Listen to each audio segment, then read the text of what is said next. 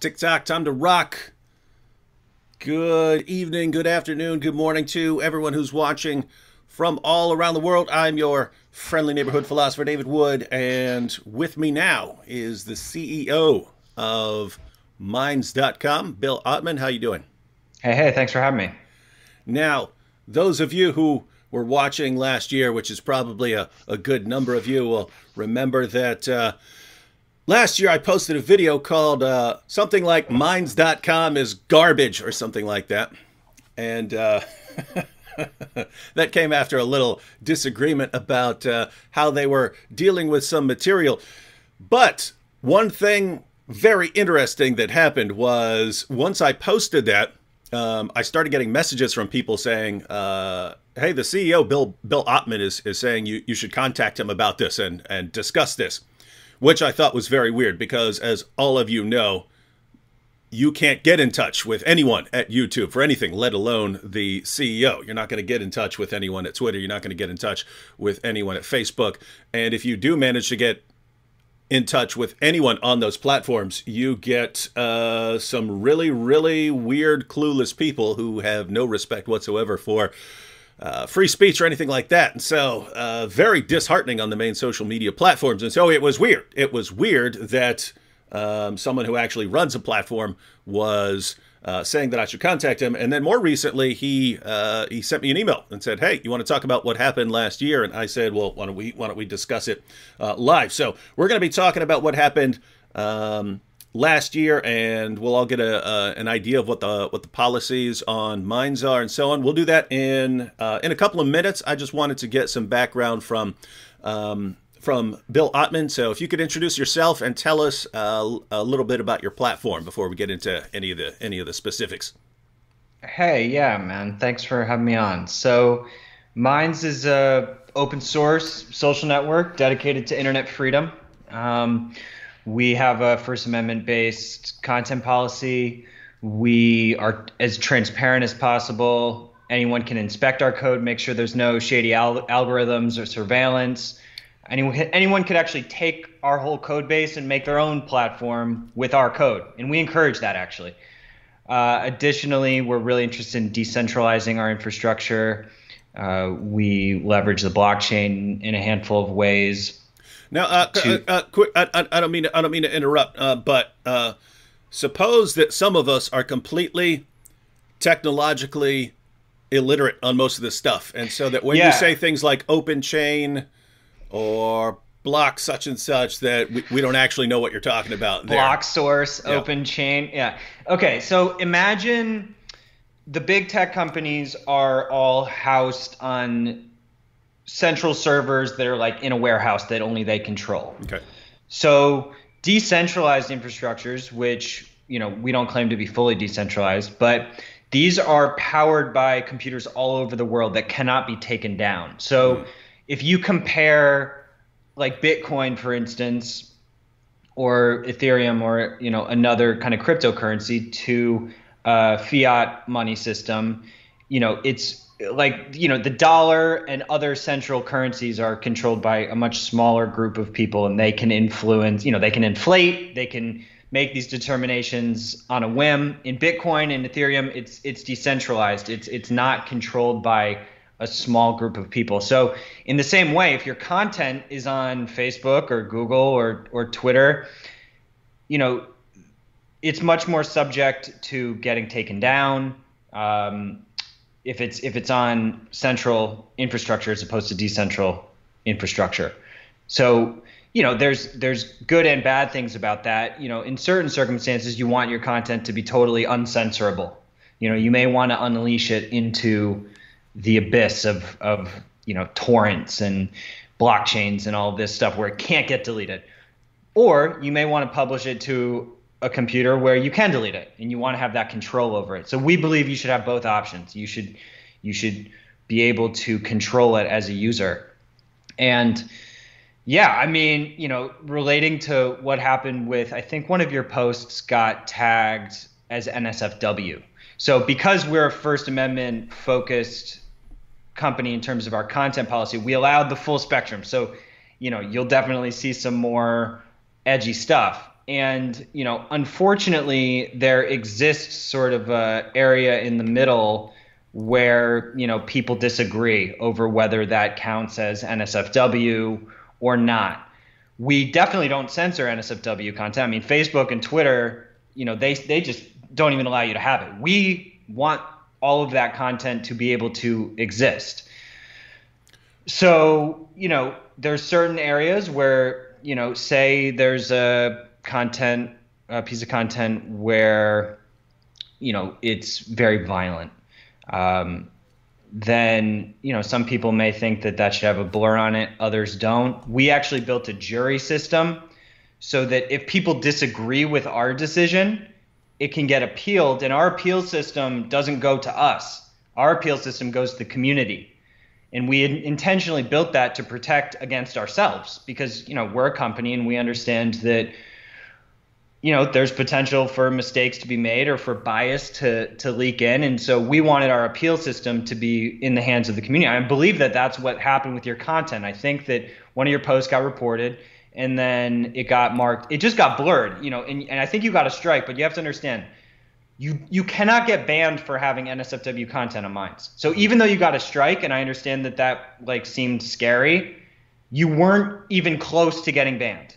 That wasn't in the realm of possibilities. It was just putting a blur on your channel, on that piece of content. So I'm pretty sure, correct me if I'm wrong, but you appealed it and it got reversed. Is that true?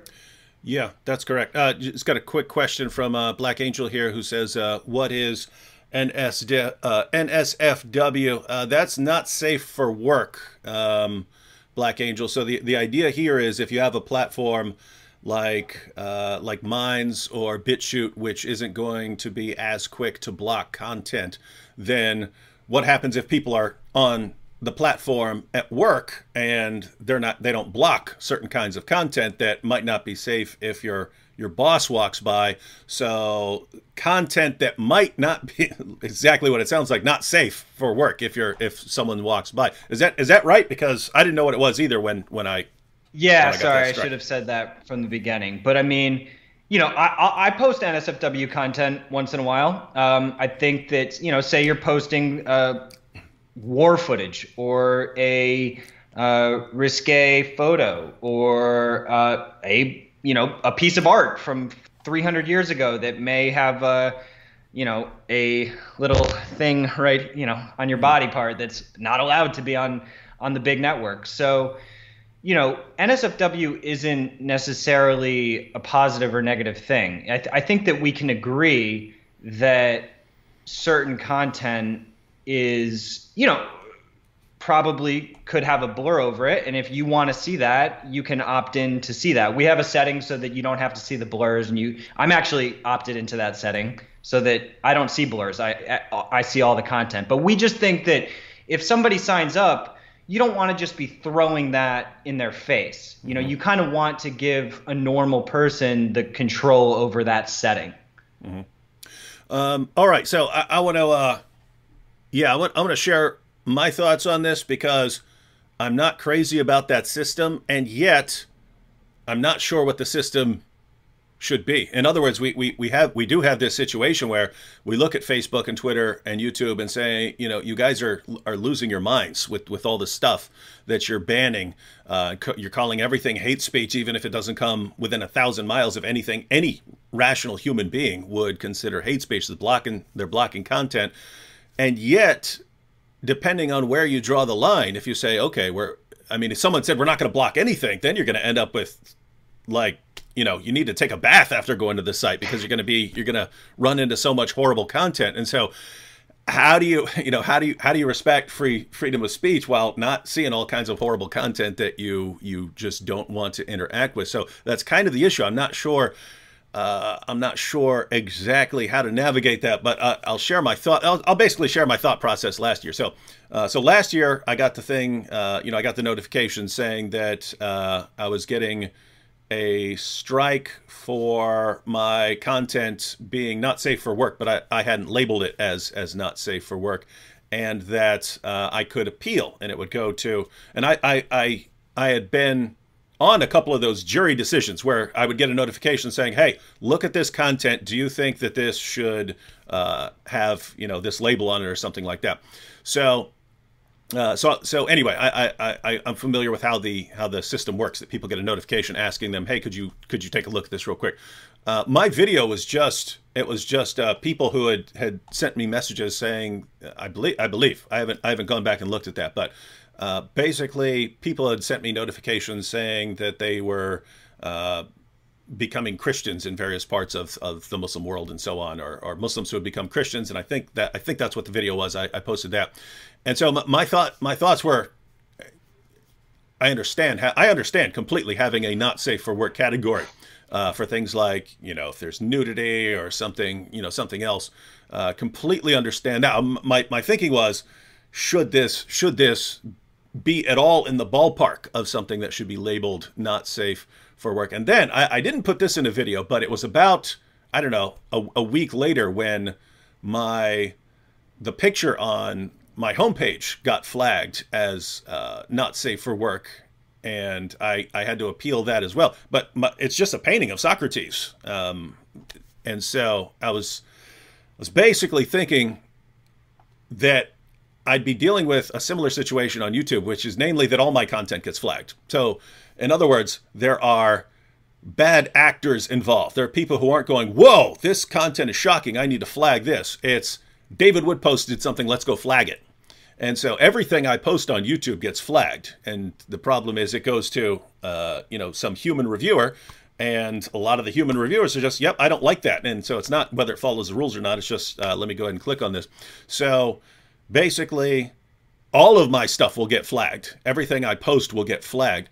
And so here's what it looked like. It looked like, well, everything I post is going to get flagged. So everything that I post is going to have to go and get me a temporary strike for not safe for work. I would appeal it. I would win all of those appeals, but it seemed like now there's this extra step where everything that I post is going to get me a strike, and then I'm going to have to go to this sort of online jury system review and then get my stuff put back up as safe for work. Because I mean, as far as I can tell, all my stuff is safe for work. There's nothing too risque in anything I post. So anyway, those were my thoughts, and so there was that. I had one more concern, but what are your thoughts on that? Because again, I look at this and I say, I don't like having this extra step where I post it and then it goes through this long process of strike and appeal, and then it's okay. I don't like that, but I'm not exactly sure what the process would be. What would be better? I completely understand where you're coming from. So let me first say that in terms of monetization, we actually allow NSFW to be monetized. So there's actually not even a such thing as demonetization on Minds. And in terms of, there is an NSFW category about race and religion. And we've had a lot of internal debates about, if that's too broad or like what exactly that should be. But unfortunately, like, legitimate criticism of religion, which it appears to, I haven't watched all of your content or anything, but it appears to me that you're like a legitimate, critic of certain religions, and that that's obviously important. Mm-hmm. Unfortunately, that probably got lumped in with some of the more harsh slur type stuff about religion, and I don't know what happened. I wasn't involved in the report, or I actually even think that the person who on our end may have allowed that to be marked NSFW isn't even with the company anymore. But regardless, those kinds of things are sort of inevitable, and we really thought deeply about how we can prevent ourselves from becoming biased. And I understand you don't want to go through a step each time. And I think that there should be a process for a channel like yours to not have to deal with that. because if it's the same kind of thing happening over and over again, that seems like a little bit unnecessary. It was the initial rollout of the system, and it seemed like, you know, a mistake was made. It seems like the system worked in a way, but I also understand the inconvenience. But I also want you to understand that it's different from YouTube, Facebook, and Twitter, because we're not saying you're going to get banned. You know, we're saying that your channel could eventually get into this category. Which isn't even necessarily a positive or negative category. It's just a category, and it's not necessarily a punishment either. It's just a way for us to categorize content. But I get it why you're frustrated. But the reason we reached out right after is because we recognized that it was sort of a problem, and we wanted to figure out how to, you know, talk to you and figure out, is there a way we can improve the system? But, you know, we've thought deeply about it, and blurs and opt-in layers for more controversial stuff. I mean, I support controversial content. You need controversial content on the internet. That's what free speech is for. You don't need free speech unless it's for controversial content. So the question is that you're asking is correct. What is the alternative solution if you're not going to create opt-in blurs and screen flows? And I've looked really deeply about it. We're totally open to other ideas, but you know, I'm curious your thoughts on other possibilities. I agree. I agree on the not safe for work feature. It's more, it's more along the lines of how stuff gets labeled and what the process is. So yeah, it does make sense. I can't think of. It seems like, guys, in case you're new to this and you've never seen that before, here's the idea. If YouTube or Facebook or something like that says, we don't like your content, they block it. They give you a strike. If that happens a couple times, they'll just kick you off the platform or something like that. And it's completely bogus and absurd, the things that they say that they're blocking you for. I don't violate any rules on YouTube, and yet I get blocked regularly. I get my content blocked pretty regularly over basically the human reviewer who just doesn't like my stuff, right? The stuff goes back to a human reviewer, and a lot of these guys get their jobs coming straight out of their safe spaces on college campuses, and they've been trained, anything they don't like is hate speech, and so they just say, oh, that is hate speech, even though it's not any rational person's definition of hate speech. So, but here's the idea. On a platform like Minds, instead of mine saying this content has to be banned, it's more like this content is just gonna be blurred because it might not be safe for work. And again, if you're at work and your coworkers around and you're flipping through the site on your lunch break, you don't want certain things popping up on your screen, and so they would just blur it, and then you could click on if you say that it's okay. So that seems like a good system. It's more, my concern was more along the lines of, what do you do when you're a target by trolls and professional group of harassers who just constantly go around blocking content. You did have a question here, which would be a good start to sort of leading into some more of this. Bart Connolly says, what opinions does Bill Ottman consider so dangerous it has to be banned? So here I don't think he's talking about not safe for work, but what sort of like if someone were you were drawing the distinction between legitimate criticism of religion versus something else. So guys, you should all be familiar with that. We talk about various religious issues: atheism, Christianity, Islam. We have Muslims and Christians and atheists and Hindus in the chat. I have atheist and Hindu moderators on my channel. So we all have these discussions, but you also know there are people who come in there and say, nuke Mecca, kill these people, kill this group, and so on. Right. So that's kind of that's a true threat of violence. So we're taking the First Amendment approach. There are a couple of exceptions, like if someone's like spamming, maliciously spamming the network, that's sort of a different type of malicious activity that's not necessarily covered in the First Amendment. But I mean, true threats of violence are not okay, but otherwise it's okay.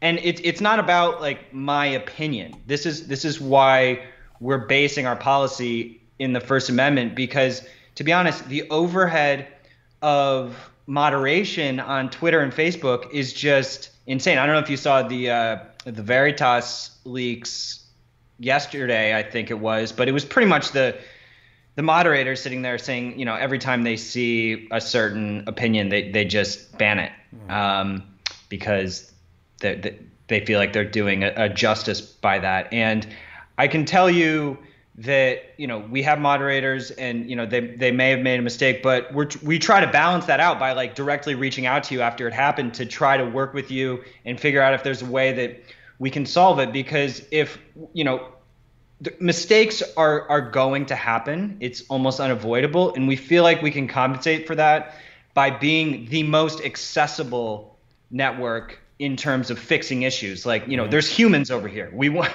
to fix the problems. We're not just going to send a bot response. And we are confident that, as a community, we can work through the edge cases or the mistakes. Mm-hmm. And again, that is good. And so I guess the takeaway for me would be, understand that there are humans involved, and that there, if people are dealing with false flags and stuff, that mistakes are going to be made in any system, even if it's functioning very, very well. And therefore, the problem is I really love hyperbole, right? So if someone does something, I'm like, this person is. I know, it felt like you were going a little bit overboard. I get why you're pissed, and I think you deserve to be pissed, because you're like, oh, I'm on this free speech network, and then you're like, okay, same old shit. I don't know. Hopefully, I didn't just get you demonetized. We deal with worse stuff here, so. Okay. So I get it, but I also felt like, you were sort of intentionally sensationalizing it to a certain degree because you were upset, when we're clearly not them, and we do a million things that are the opposite of them. So, it's okay. I think you should be pissed, and we need to be able to take the feedback and understand how we can prevent the edge cases. So we've considered moving the jury to the first degree of moderation, so that we actually don't even have admins like on our team making these decisions, and that it's sort of all run by the community. So even the first reports are not just the appeals, but the first reports are going to a community jury. There's a lot of reports, so it's not totally clear to me that we will be beta testing that process to back away from even the initial decision. And if you look at the stats on the jury so far, it's pretty interesting. Let me pull it up for some analytics. So if you go to minds.com/content-policy and you go to the bottom, you can see that in the last 30 days, there were 7,794 actions taken by Minds, 30 appeals, and 10 actions overturned. So of 7,800 actions total, there were 30 people who said, I want to appeal. And so 10 mistakes. So out of 7,800 actions, 10 mistakes. It's not bad. It's not bad, and I think that we want to continually improve that. But the fact that they were able to be overturned, to me, is success. And so even if there are mistakes, the fact that they're getting fixed, that's a beautiful thing. I mean, I don't know of another network that is achieving that type of objectivity to their own process. Mm-hmm. Let me give you. I do have a concern about the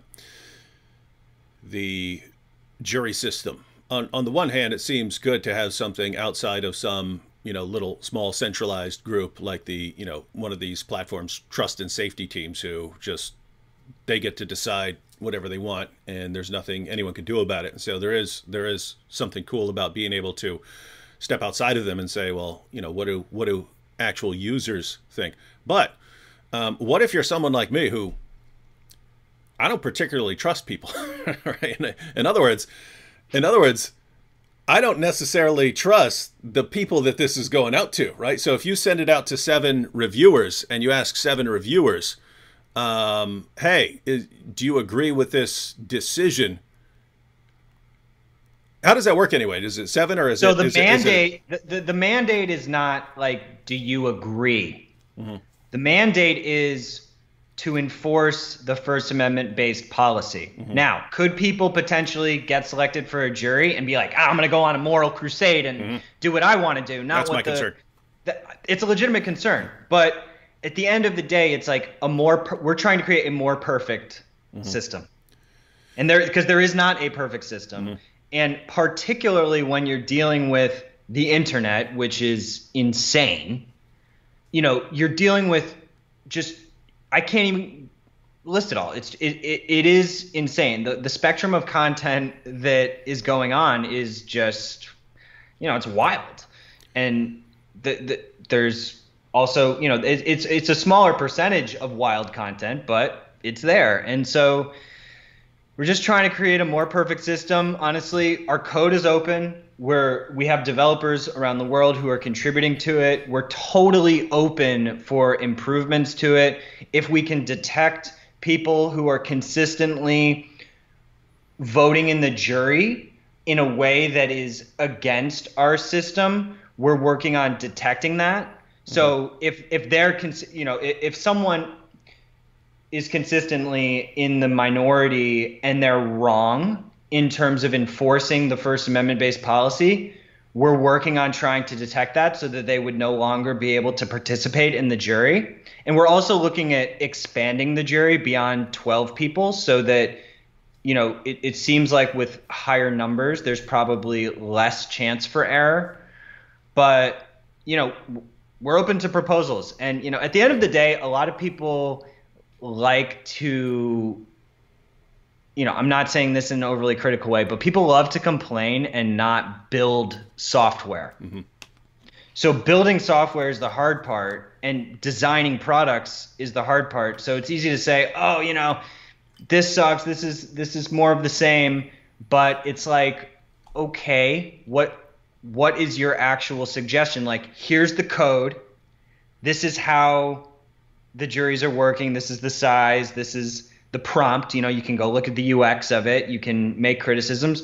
Send us the exact product design adjustments that you're interested in making, and let's look at it and let's have that conversation. That, the number of people who are actually going to go that deep is a much, much smaller number of people. It's so much easier to actually go back on Twitter or YouTube or Facebook and say, be on the big tech platforms, be like, oh, this free speech platform sucks. But you're saying it on the other platform that's clearly way worse. So, mm-hmm. But at the end of the day, I get it. Mm-hmm. We have a responsibility to build an epic product, and we're working on it.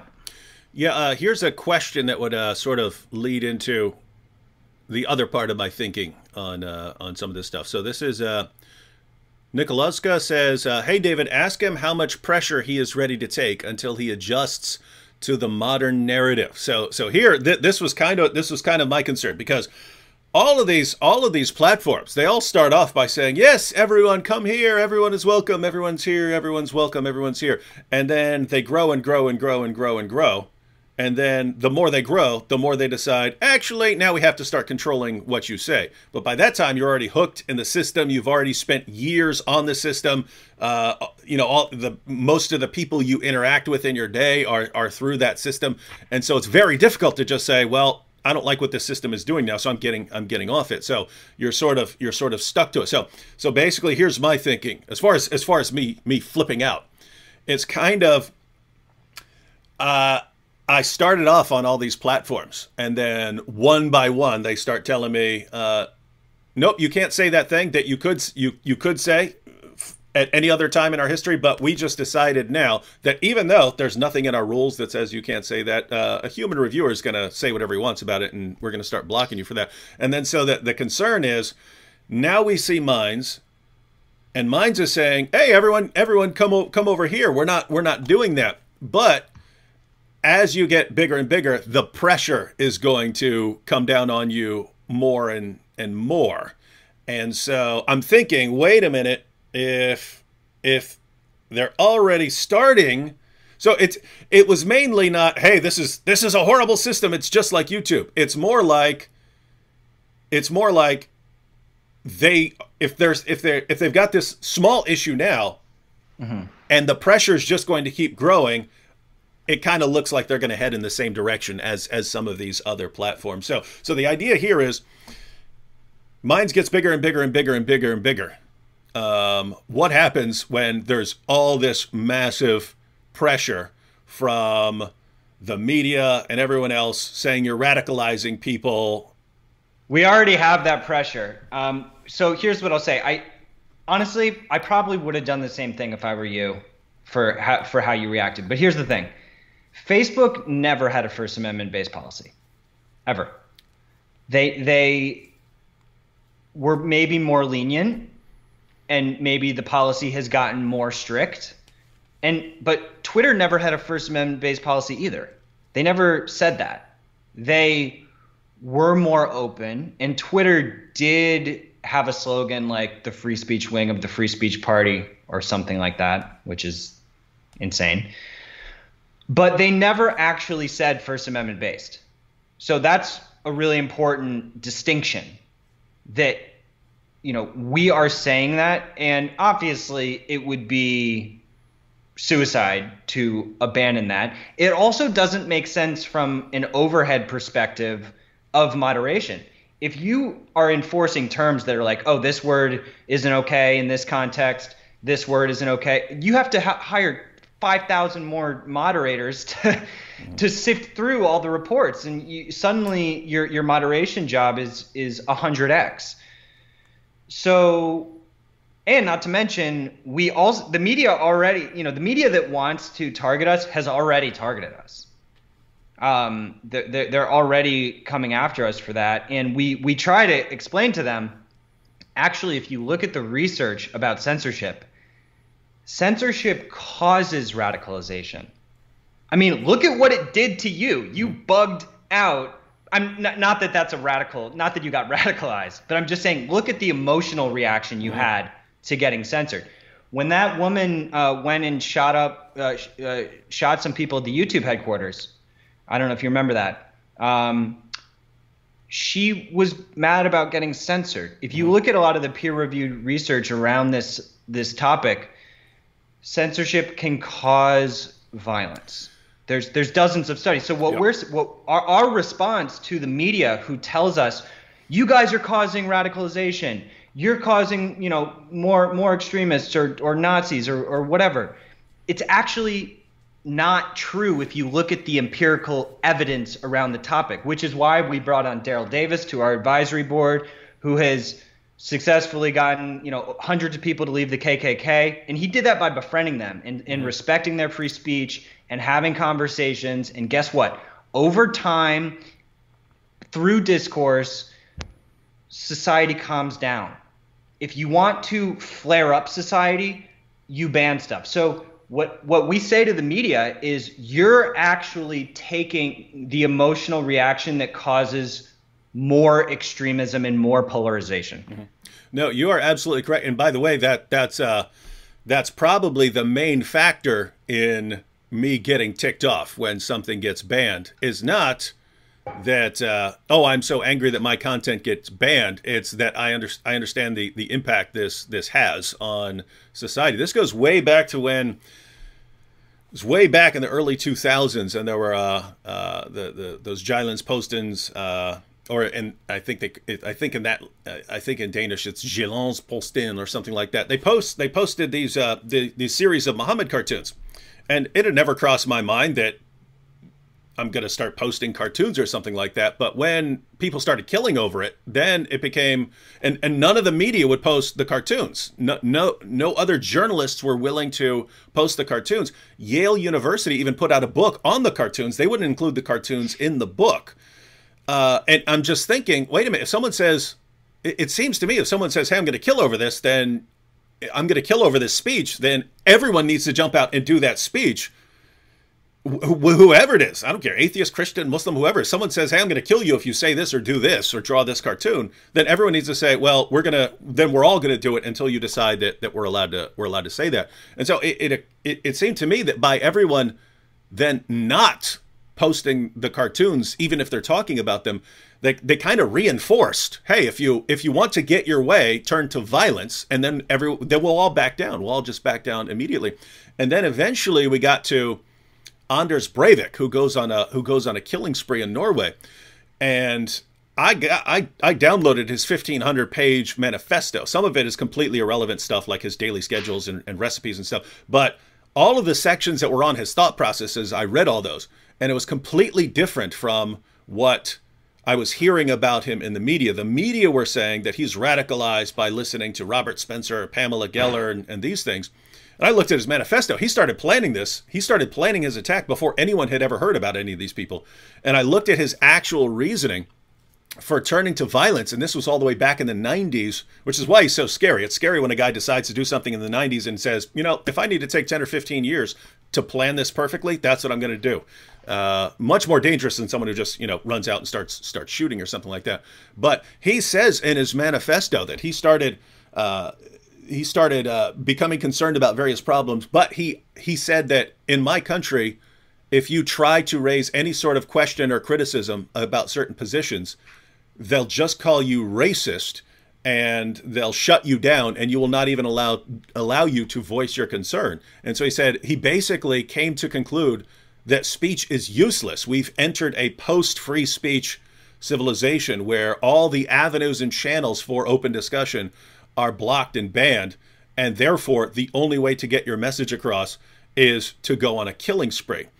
And you find something similar with that guy who did the mosque shooting down in New Zealand. That's someone who had given up on free speech because he believes that any of his concerns that he raises. So guys, just try to understand, even if you're a total scumbag, right? Even if you're a total scumbag with scumbag ideas, if you say, hey, I've got this thing and it's really, really bothering me and I want to talk about it, and someone says you're not allowed to talk about it, well, guess what? That didn't take away those concerns. It's just told you that, well, talking about it is not going to be the way to go. Whereas, as you pointed out, there are actually people who take the KKK and de-radicalizing them by getting them in a process of discussion. Now, just imagine that instead of that, he just silence them every time they try to raise any concern they have. You're not de-radicalizing anyway. You'd make them more radical. You'd make them more inclined to turn to violence. And so, yeah, this is when we look at sort of this phenomena, and then we see that the censorship is escalating on all of the main platforms. It's like, do you guys know what you're doing? Do you know that you're creating an entire generation of violent radicals and not just people saying messed up stuff? Very, very disturbing. And the offensive part about it is that their justification is that they are de-radicalizing by that's usually the excuse for censorship, is that this idea is going to cause violence. And the idea is dangerous, not the censorship. But if we had the resources, we would be funding studies right now trying to correlate the big tech censorship with the violence. And there have been major studies done. There was a study of hundreds of millions of posts on Reddit, which concluded, it was asking if Reddit's new censorship policies were working. And the media came out and said, Vice did a piece. Study shows that Reddit censorship works. But actually, if you read the study, it says that the speech just went and got worse in other parts of the internet. So it didn't. Can you hide ideas? Yeah, you go, it's happening. But can you get rid of those ideas? No. And the psychological damage that you're causing by pushing those ideas under the rug is, just terrifying. So, it was like when Vice wrote that article, they didn't want to read the study. They just wanted to, make a political point about, if you can censor. Yes, guess what? You can censor.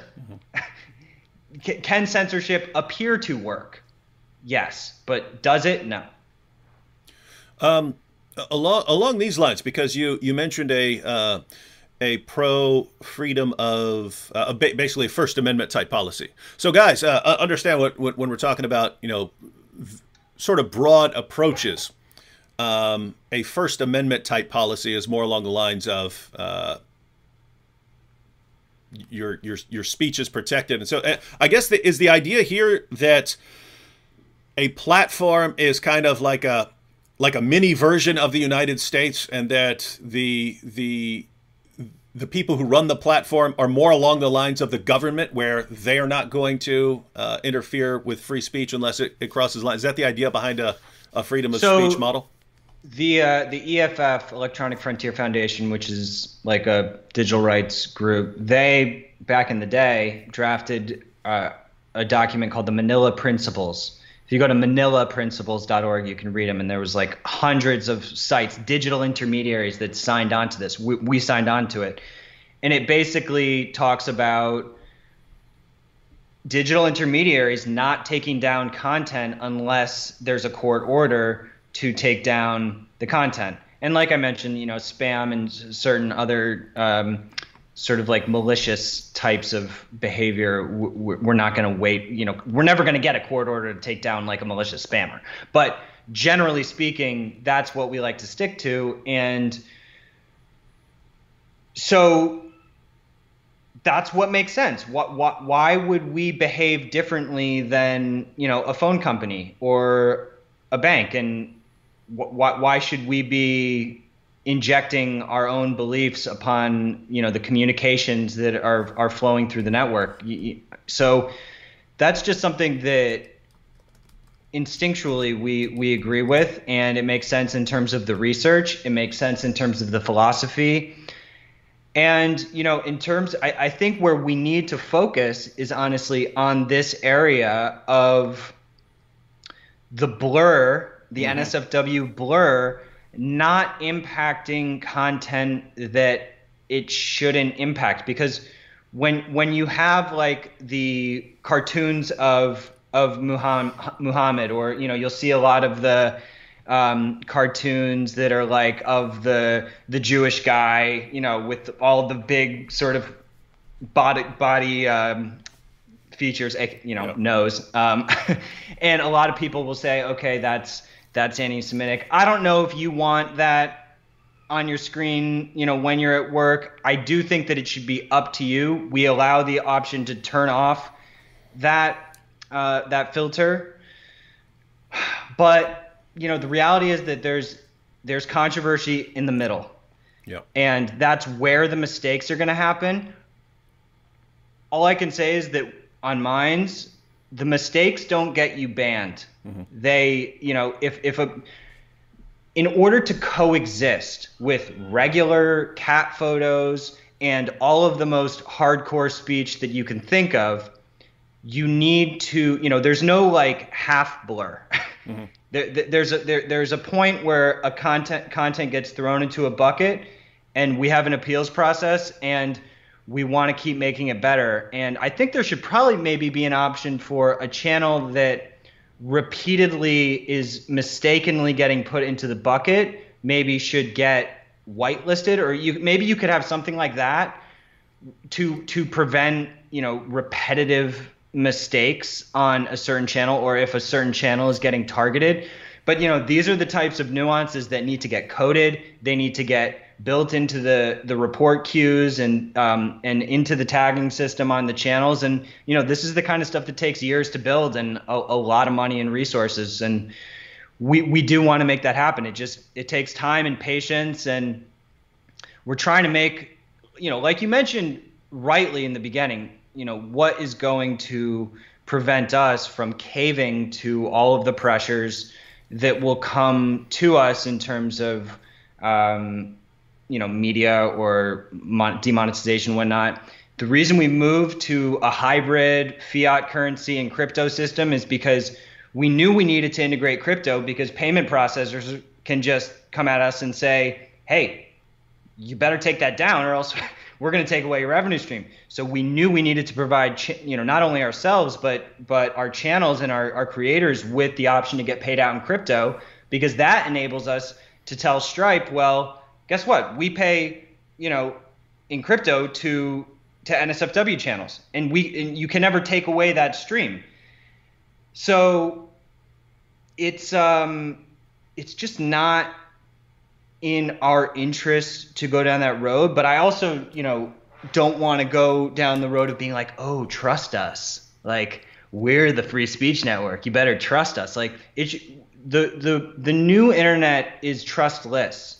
You shouldn't have to trust us. And so that's why infrastructure that is powered by the people and not only powered by us is the future. So it shouldn't be an issue of us even being able to take it down. Now, I'm not going to say that we're in that position. Like, that's a utopian goal of being uncensorable. And we're trying to get there, and we're trying to integrate peer-to-peer content systems so that we can facilitate that. Mm-hmm. But it takes time.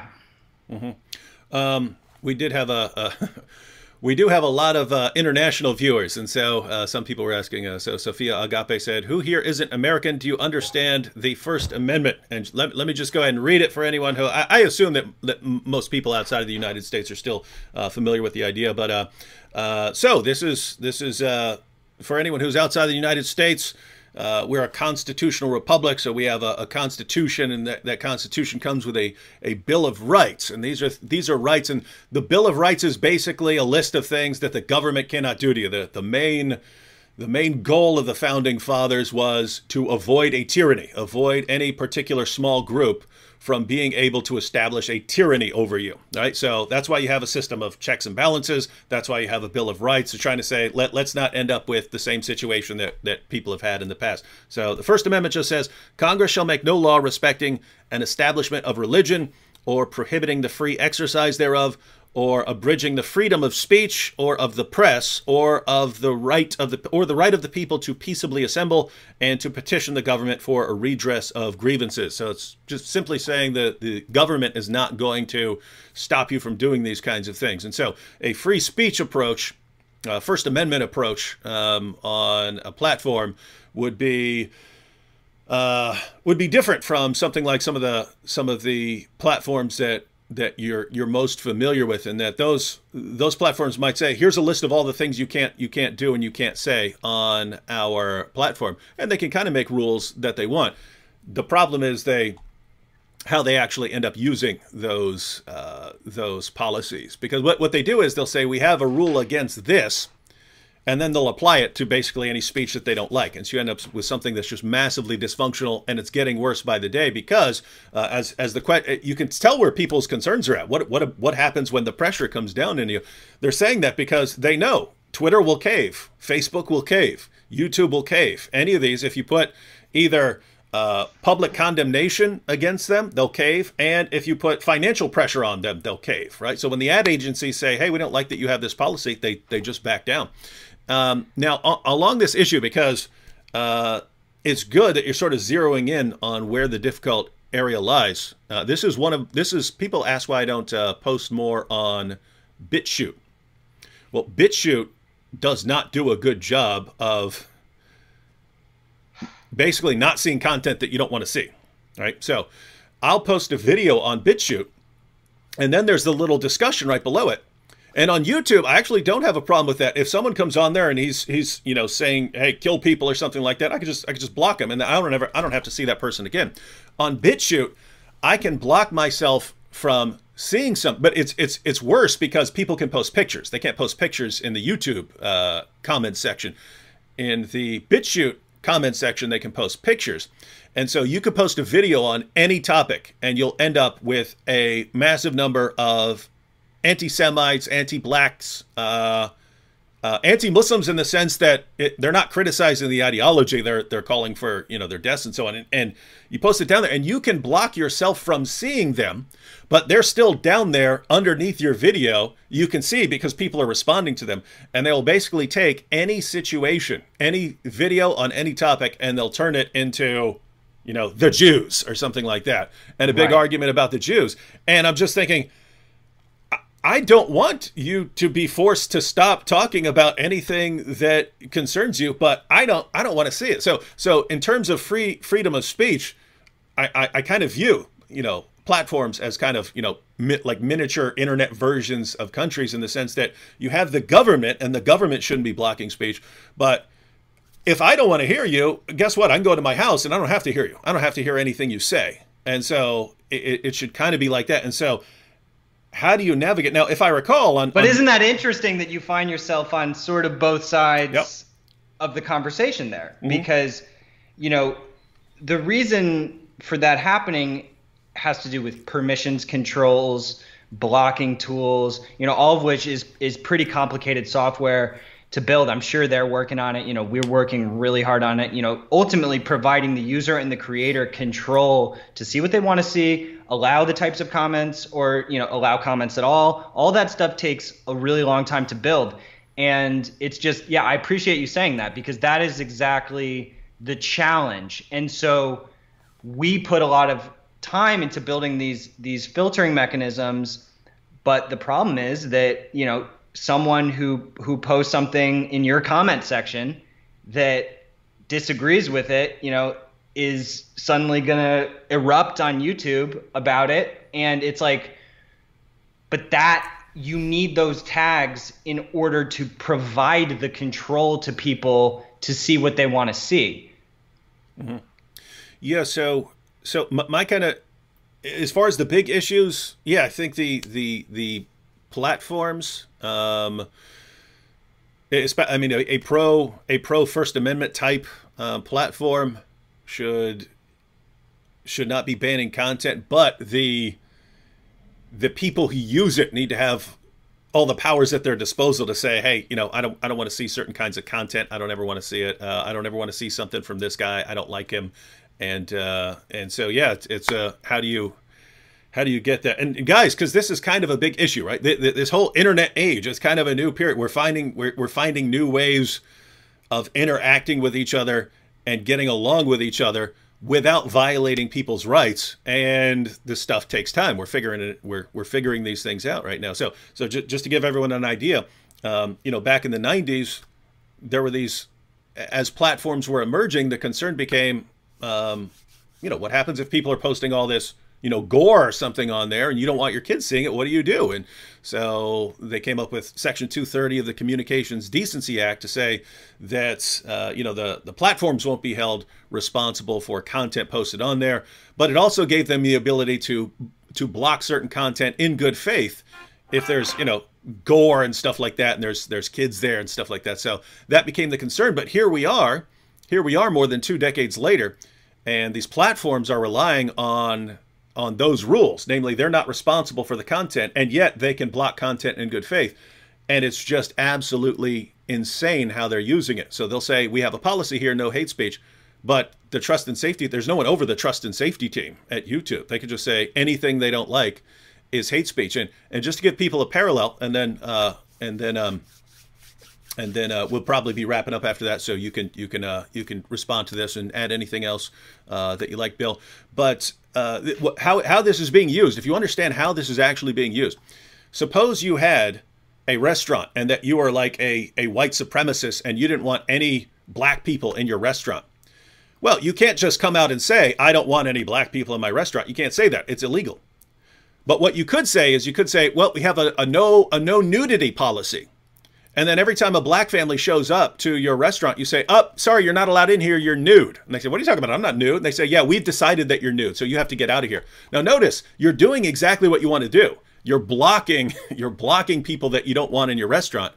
But you're not allowed to say why you're really blocking them, so you come up with this alternative explanation for why you're blocking them, and then you just apply this ridiculous explanation to them. And so you could do that with anyone. You could block any kind of people you want by saying you're blocking them for another reason. That's what these platforms are all doing. They're saying, oh, we're against hate speech. You're against hate speech, right? Yeah, we're all against hate speech. Okay. Well, anything that this trust and safety team member doesn't happen to agree with, he can block and call it hate speech. Well, now you're not blocking hate speech. You're blocking content for other reasons, and it's massively messed up. So you have this huge issue of how are we navigating this, one of the biggest changes in human civilization that's ever occurred.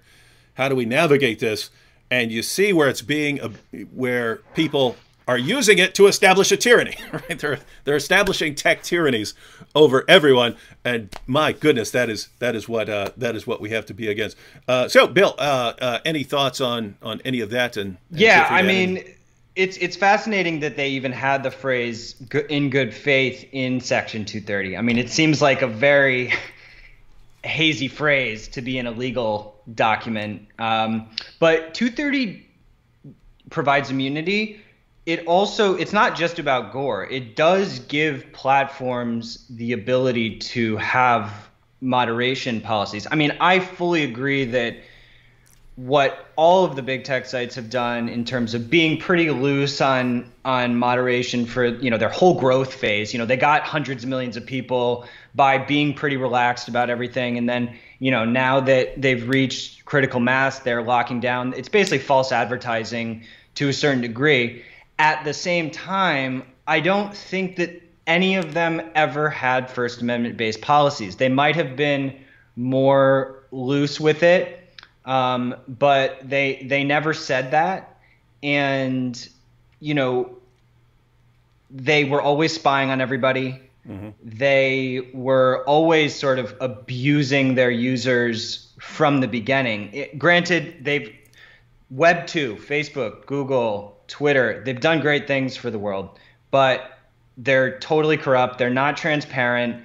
The moderation policies are out the window. The surveillance is insane. We don't know what's going on. And so the litmus test for me joining a new network is it open source? Can I see the algorithms? Can I understand what's actually happening?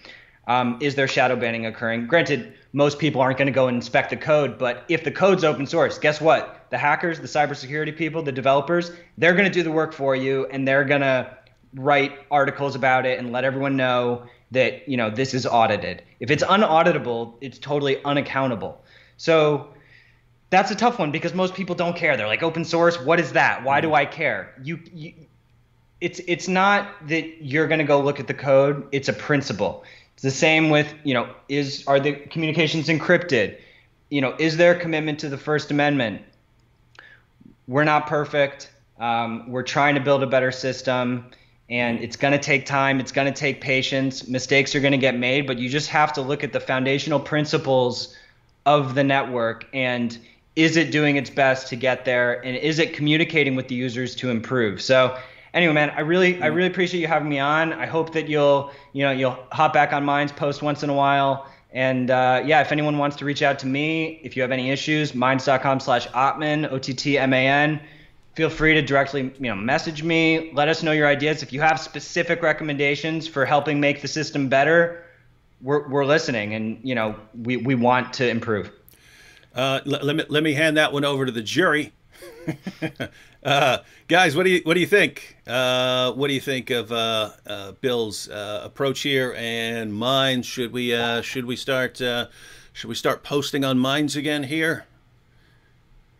Let me know what you think, and along the lines of, what you just mentioned about the platforms. I actually have no problem with them saying we don't allow this kind of content, or we don't allow racist content or something like that. It's the idea that they all state their policies and then they apply those policies to people who aren't violating the policies as an excuse to block them for other reasons, and just absolutely insane. All right, guys. So we're gonna go ahead and close out now. But guys, what do you think? Should we? Because there is this big question, right? Everyone's looking for the best alternative to the main platforms, and so what do you think about Minds versus some of the other alternatives. Well, looks like people are saying, let's see, we got the jury here. So Finding Truth says, yep. A bunch of people said they went and signed up for Minds. BJ says, yes. Slamoran says, thanks for coming on. Phyllis says, yes. Warrior Woman says, yes. Gene says, give it a shot. Sela says, yes. Magda says, yes. Cover your bases. I mean, it's not, you know, supporting alternatives is the only way that alternatives are going to grow. I just recommend people really look into the alternatives and understand if they're really walking the walk. It's easy to say that you're pro-privacy and you're pro-free speech and you're pro-transparency, but if the code's not open source, if it's, you know, not encrypted, then it's not that much different. They're saying trust us. They're not saying, hey, look at the algorithms. At the end of the day, you know, diversity, I think, in platforms is a positive thing, though. Mm-hmm. All right. Well, it looks like everyone's unanimous on using Minds. So, all right, guys, we'll go ahead and try out Minds as an alternative platform for a year. So continue with whatever platforms you're using, but also use Minds, because keep in mind, if there's ever a meltdown when everyone gets fed up with YouTube and decides we're done with YouTube, you need other platforms that are already right there and established and that you've been using and that you're familiar with. So the idea is whatever you're using, you know, you want to use some alternatives and be on those platforms and be on those, be active on those platforms. All right. So everyone, after we're done here, I will add the Minds link to my channel. I haven't used it in over a year, but my channel's still there because they don't take it down. So I'll go ahead and add that back. And guys, follow me on Minds, and we'll see how that goes and see how you like it. All right, thanks to Bill Ottman for joining us and explaining the issues here that are involved, and for being far more transparent than any other companies that we're used to right now. Thanks for having me. Catch y'all later.